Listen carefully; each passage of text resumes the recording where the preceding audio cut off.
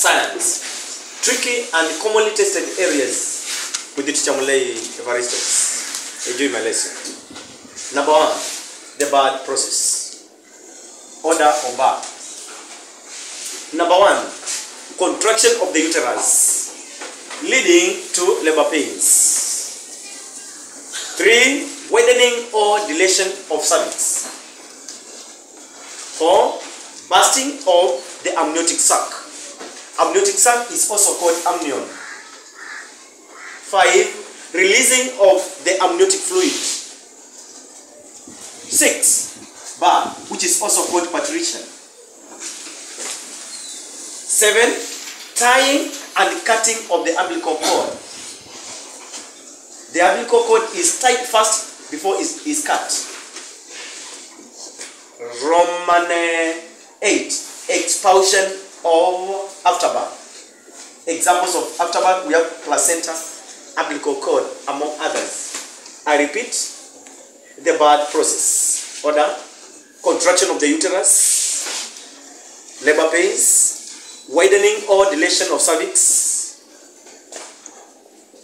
bursting of the amniotic sac, releasing of the amniotic fluid, birth, tying and cutting of the umbilical cord, expulsion of afterbirth.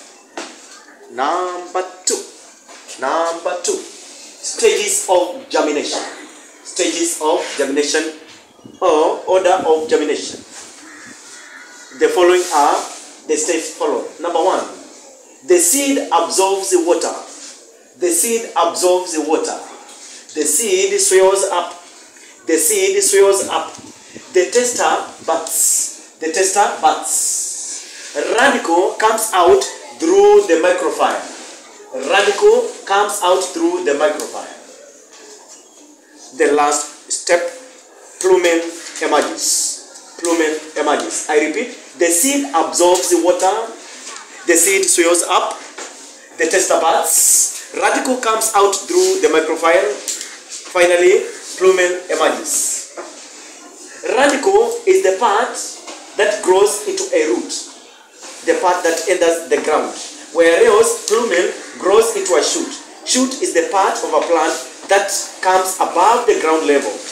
A combination of radicle and plumen make up an embryo of a seed. Radicle plus plumen make up an embryo of a seed. Here is the structure of a seed. We have the microfile. The outer cover is the one called the tester or silicon. The following are functions of microfile. Microfile is the hole that allows the entry of air and water. It allows the entry of air and water. Remember, the air that I'm talking about is oxygen. Oxygen is the gas that supports germination. Number 2, that is the second function, allows radicle to come out during germination. I'm talking about radicle, not plumen. Functions of microfile, I repeat, allows air and water to enter the seed. Number 2, allows radicle to come out during germination. Number 3, fertilization. Fertilization in plants takes place in the ovary. Fertilization in plants takes place in the ovary. Stages followed or steps followed. Roman 1, pollination. These are order of fertilization in plants, or the steps followed during fertilization in plants. Number 1, pollination. Number 2, germination of pollen grains. Germination of pollen grains occurs at the part called stigma. Roman 3, growth of pollen tube. Growth of pollen tube. This occurs along the style. Roman 4, pollen tube breaks. 5, and the last one, fusion stop fertilization. Fusion is the joining of a male and sex cells of a plant.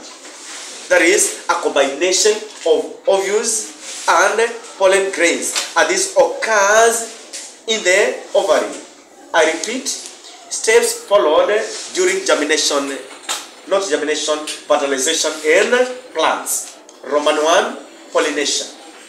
Number 2, germination of pollen grains, which occurs at the stigma. Roman 3, growth of pollen tube. Pollen tube breaks, fusion, fertilization. We go to number 4. Modeling the solar system.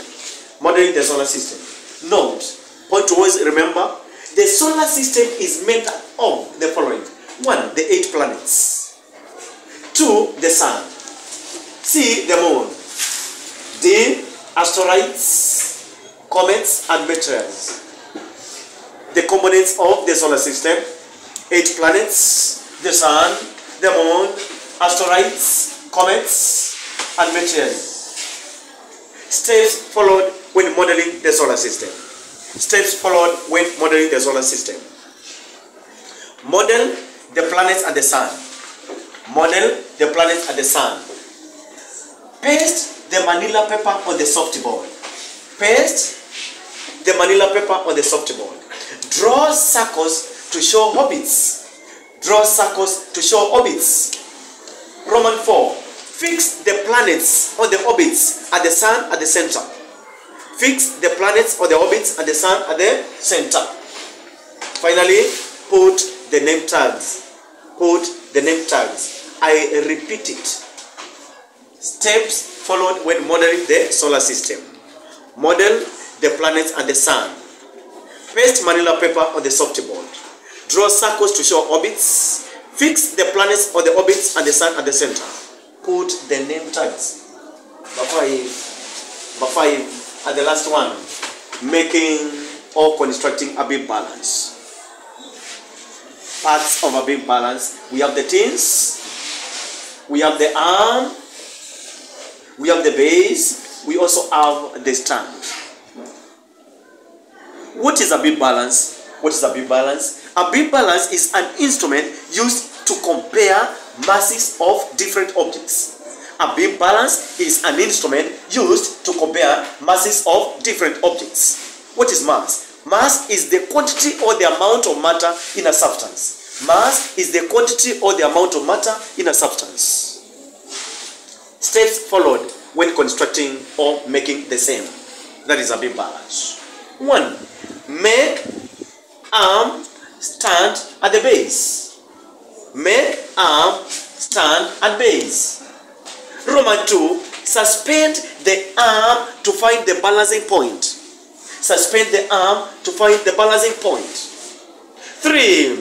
Fix the arm and stand to the base. Fix the arm and stand to the base. 4. And the last one. Suspend the tins on both sides of the arm.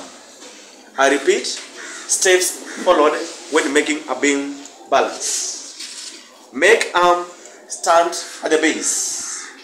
Suspend the arm to find the balancing point. 3. Fix the arm and stand to the base. 4. Suspend the tins on both sides of the arm. Thank you.